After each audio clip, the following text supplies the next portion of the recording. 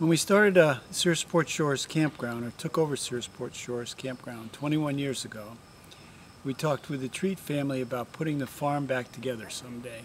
Campground was part of a much larger farm that went all the way up a mountain across Route 1 from the campground. It became a reality for us last year that we were able to secure another 120 acres from the Treat family. And what we're doing, it's all wooded, pretty much field and woods. It's a big part of the old farm. And we're putting in a few miles of trails that can be enjoyed by our campers, whether they want to mountain bike or hike or bird watch or just get away from it all. So we've had a great team of workers that are all living or working at the campground, opening up the trails with me over the last month.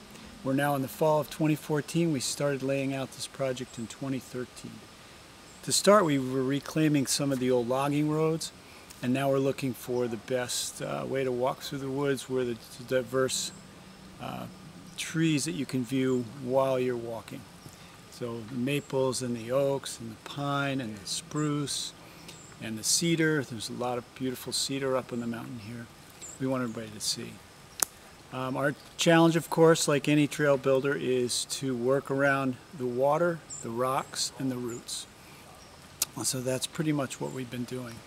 We've cut a few thousand little white pines that have been growing up very rapidly in the old trails that were here and roads, and we're opening up some new as well.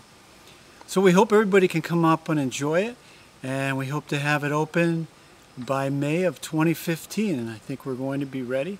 We'll work on it through the winter, and we'll ski it as well so we can see exactly where to best connect the trails. This loop will start down on Route 1, come at least a mile, mile and a half up the mountain, and loop back on the other side of the property down the mountain. Mostly a wooded trail. It'll come back out at the old farm, which has a barn that is 100 years old as the starting point.